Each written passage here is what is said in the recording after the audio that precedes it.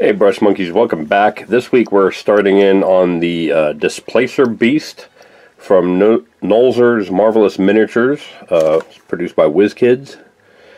And here's the box art for him. He looks pretty interesting. It's basically a cat with these tentacles sticking out of him. Let me zoom in here.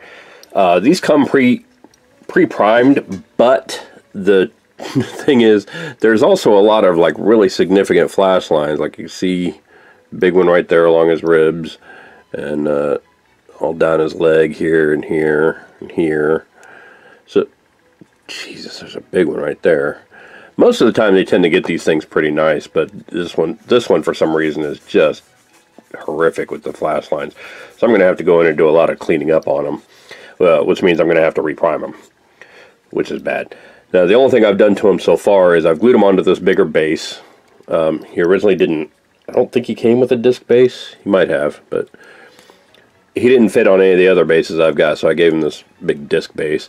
And then I heated up these tentacles with a heat gun, just very carefully, just blowing it on there very carefully, and then bent the tentacles, because originally the tentacles were like stacked on top of each other like that, you know. And I didn't like how that worked, so I heated them up very gently, bent them down, and then held it in place while I ran the whole thing under cold water, so it reset in this new position. And I think that's much more dynamic pose, and I think it's going to make painting it a lot easier too, because I'll be able to get into all those little, I'll be able to cover the entire tentacle and get in all those little spaces. So yeah, so I'm going to go ahead and clean this guy up and then prime him black, because the box art has him as kind of a bluish black, and of course, not knowing much about Displacer Beast because I don't play D&D, I got my trusty 5th edition monster manual. So I'm going to look this guy up and see what he's supposed to look like. Bear with me. 59.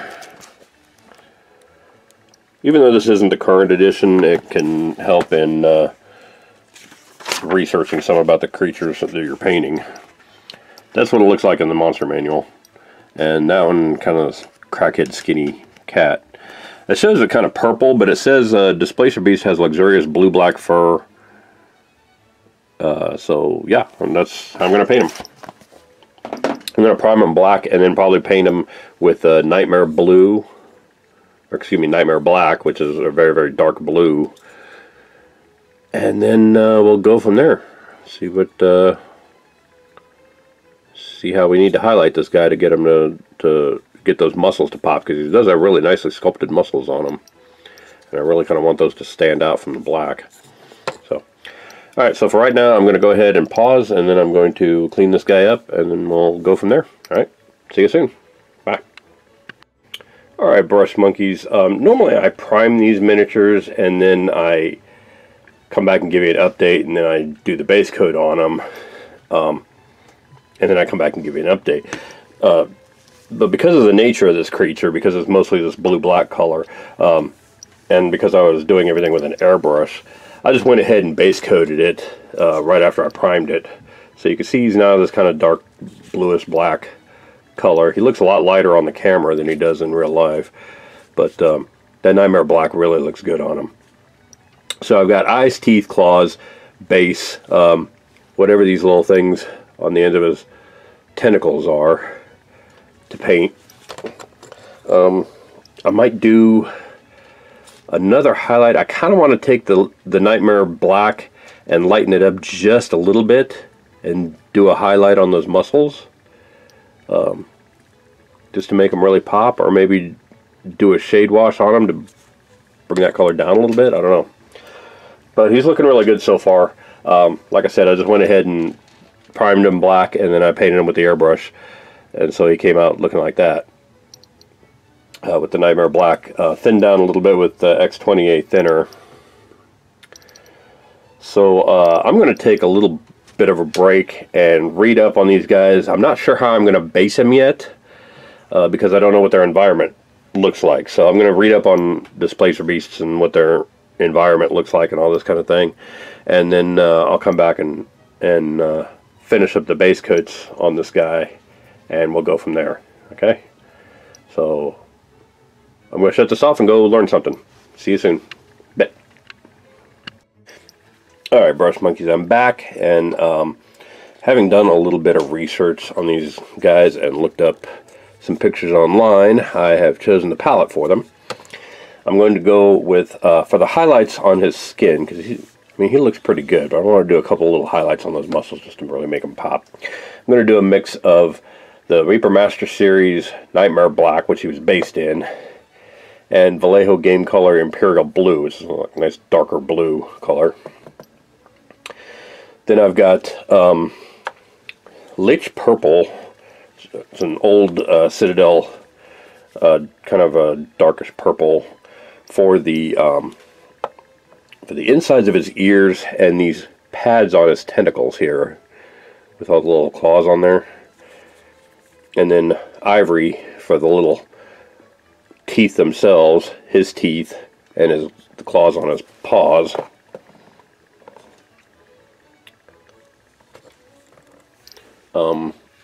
I've got Vallejo Matte White, and then the old Citadel Emerald Green for his eyes, because I read that their eyes glow really bright green.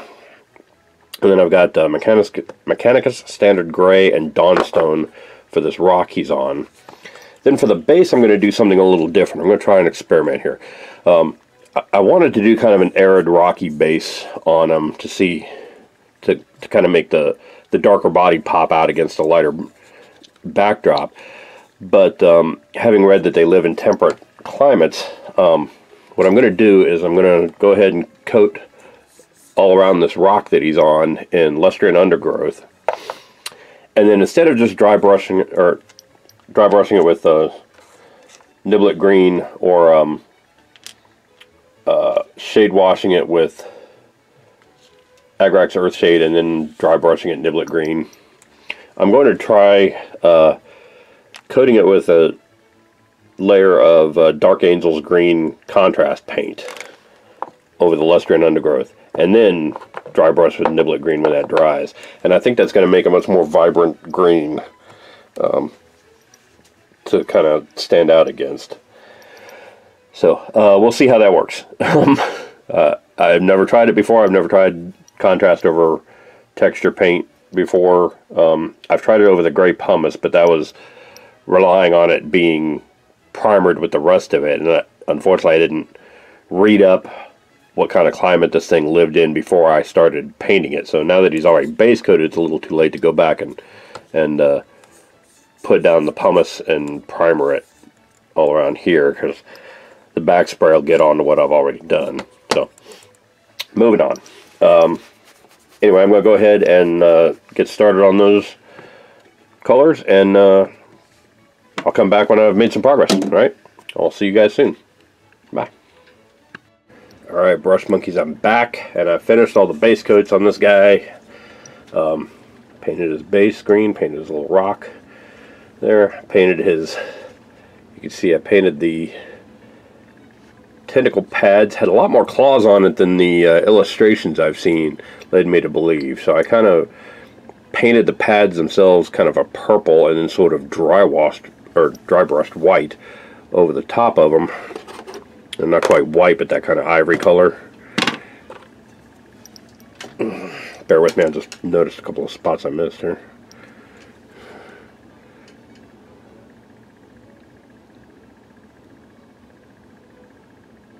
Just kind of picked out the little claws on the edge and dry brushed in the rest of it. And then I got his claws on his feet. I got his, which look kind of bright, but I'm going to shade wash the rock with Null Oil, or not Null Oil, with Agrax Earthshade, and that'll catch those claws in it too, and that'll tone them down a little bit. Got his teeth and his eyes and the insides of his ears done, and he looks really mean. I really like how he came out. This base is kind of causing me a little bit of consternation because, and this is why I don't like using the Wizkids base, because they're straight up and down bases, and they're also a little a little differently sized than the Citadel bases, so I had to move them to a large handle, but there's not enough of a lip there for the handle to get a hold of, so I'm in constant fear of this thing popping off of here and messing it up. But yeah, you can see right there how vicious this old guy is. So I think those teeth and the ears and the eyes sticking out of that dark blue-black skin really gonna look good. I think he's really coming along nicely. For as quick a paint job as he is, he's really looking good fast. I'm gonna shade wash the rock with Agrax Earthshade and then give it a dry brush of Dawnstone.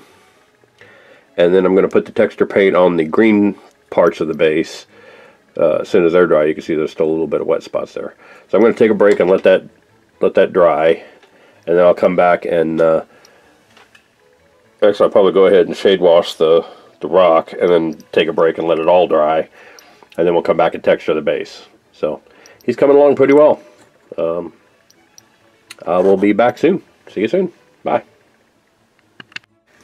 Alright, brush monkeys, I've got the stone is all shade washed, it's been shade washed, and I went ahead and textured the base. There's still a couple little places where the texture paint is still a little bit wet, so I'm going to let that sit for a little bit. But I'm going to go ahead and dry brush the stone and then paint the contrast paint over the texture, and then when we come back we'll see how that looks. Alright, just want to give a quick little update. That's where we're at right now. It's looking pretty good. Alright, again, see, that's just a quick update, and I'll see you soon. Bye. Alright, brush monkey, so I've got the texture paint painted with the contrast paint. That's the Dark Angels green on there, and I've got I took it off the handle to paint the rim of it, and I can't really put it on can't really stick it on a cork because there's nothing for the cork to grab onto on the underside of that, so kind of have to just make do with it off the cork. While that's drying, I wanted to take a second and talk about these Wizkids bases, because these things are horrible. The Wizkids miniatures look fantastic. They got a lot of detail on them and they paint up really nicely, but the bases are just, for somebody who's used to G-Dub's bases, these things are just really horrible. They're flat, they're like way thinner than the GW bases, for one thing, and they've got just this little rim on the bottom, nothing on top. There's no texture to them at all, so they're, I mean, even the GW bases have a little bit of texture to them. There's nothing there at all, so it's kind of slick, and you kind of have to rough it up a little bit yourself. But worst of all, I don't know if you can see this or not on here, but there is no bevel to this edge at all. It's like straight up and down, and it's not enough for the GW bases to grip onto. So what you want to do is take one of these heavy duty nail files. It's all this is. It's just, I know it's got a weird pattern on there, but it's just a heavy duty nail file that I picked up at like CVS Pharmacy, and just go around the whole thing and put an edge on it. See if I can do this without the camera shaking too badly. The nail file is really aggressive, and the plastic base is made out of is not terribly hard, so it doesn't take very long. You can do just 1 or 2 passes around the outside of the whole thing, just like that.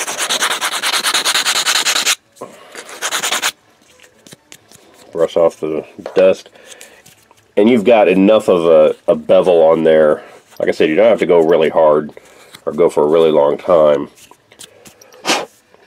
Brush it off, clean it up, and you've got enough of a bevel there for this GW handle to grip onto here. Let me get that in there. Come on. There we go. And without that bevel on there, it'll come right off, but you can tell, put enough of a bevel on there and it'll stay in there pretty good. You got to pull really hard to get that thing to pop out of there now. But I would strongly recommend doing that. Just pick one of these nail files up at CVS or Walgreens. They're like $3 or $4 for a pack of 2 or 3 of them, and just put a quick bevel on all these bases before you use them. It'll save you a lot of heartache later down the line, and it'll make it a lot easier to work with these Citadel handles. These things really are fantastic for painting miniatures. It's just that little lip is going to need to be, sooner or later you need to take it off of there and paint it anyway, because where the handle grips onto it is not going to be covered by the paint. So yeah, there's that. Just go ahead and bevel the edges of your Wizkids bases, or rebase them onto a GW base. I didn't have GW bases big enough for this guy, so I had to make do with the Wizkids base. So I'm going to go ahead and let this dry, and once it's finished, I'm going to dry brush it with the Niblet green and then glue some tufts on. I've got my rocks from the Citadel 40K basing kit, just to put a couple little more rocks around here, because, you know, if you've got a big rock, you're going to have smaller rocks around it. You're not just going to have a big rock by itself in a bunch of grass. And then I've got these Army Painter swamp tufts. It says swamp tuft, but they're just kind of a bright green, and looks a little better for this, for what's going to end up being the basing for this thing. So yeah, so I'm going to let that dry, and then I'll come back and hit it with the Niblet green and glue some stuff on, and then I think it'll be just about done. So next time you see this guy, he's going to be finished. So I will see you soon. Bye. And there he is, Brush Monkey's the finished Displacer Beast. The rocks and tufts all glued onto his base.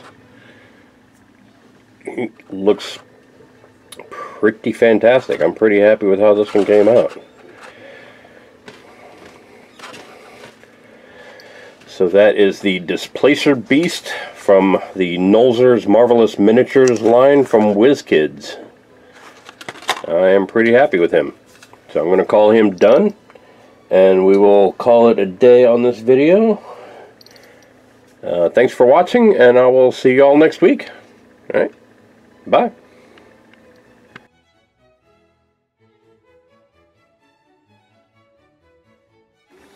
Hey Brush Monkeys, Tom from Flying Monkey Studios here. If you like what you see, click like down below.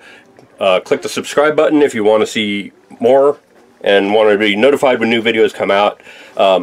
Check out the links in the video description for links to our Patreon page and our Instagram, so you can see all the different ways that you can support me in doing what I do, and get your hands on some of these miniatures that I've painted if you want one of your own. You can also follow us on Twitter and Facebook if you want to see updates and see when new videos get posted. And I will see you guys next week. Thanks a lot. Bye.